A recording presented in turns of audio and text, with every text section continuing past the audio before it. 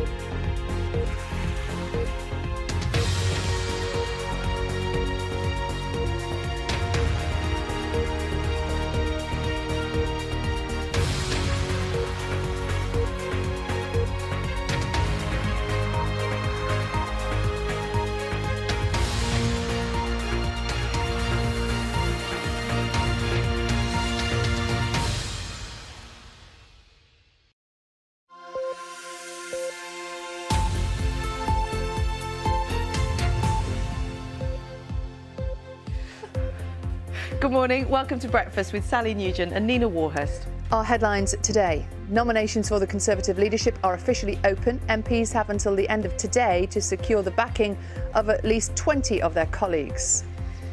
The Olympic gold medalist Sir Mo Farah reveals he was trafficked to the UK as a child and forced to work as a servant.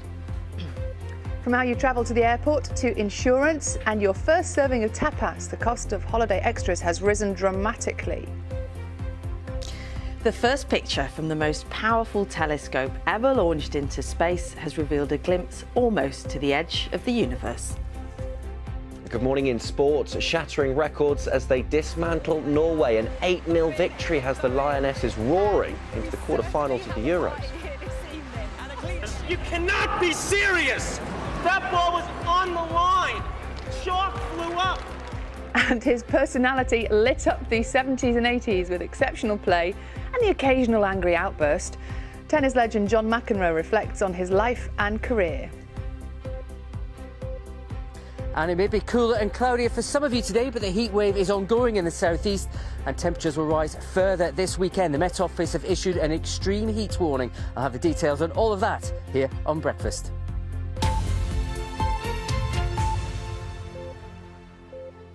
Good morning. It is Tuesday, the 12th of July. Our main story for you this morning. Conservative MPs hoping to become the next party leader and Prime Minister have until this evening to muster enough support to officially join the contest. Yeah, they need at least 20 backers under rules set out by the 1922 Committee of Tory backbenchers. 11 candidates have so far put themselves forward.